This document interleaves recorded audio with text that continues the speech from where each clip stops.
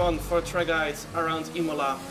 Coming out of the final corner, it's very important to have a good exit as you open the DRS. Very long straight from the start of your lap to turn 1. So, as I said, important that good exit for the maximum time gain into turn 1, braking at 75 meters. Take a bit of that curb and then up to 6th gear.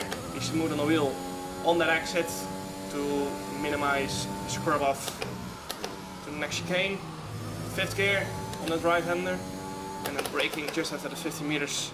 Short shift to 4th gear and use that exit curb to the maximum. Into the next left hander, down to 6th gear. Take a bit of that inside curb for rotation as it's easy to wash out with understeer and get a track limit invalidation. To the next right hander, very oversteery as it goes uphill. Into the next chicane, braking at 50 meters down to 4th gear.